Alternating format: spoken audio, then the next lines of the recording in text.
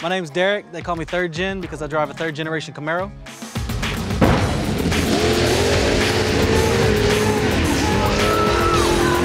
The motor in it is a small block Chevy. It's a 440 cubic inch. Puts out about 800 horsepower to the wheels.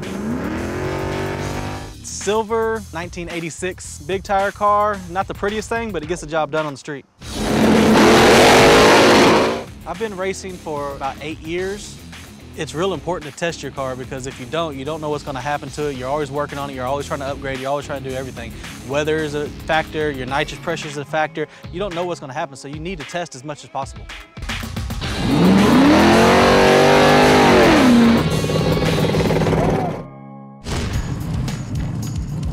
There's definitely a sense of pride of being on the list. I mean, I've been number 4. I've been all the way up there.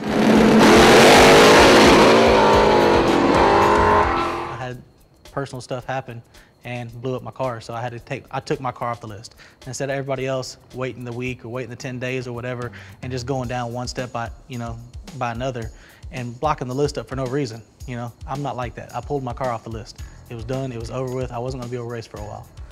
That's what we gotta do when we're broke, trying to get by. My car is back. I'm going back up to the number 4, and I got a couple of little surprises for everybody too.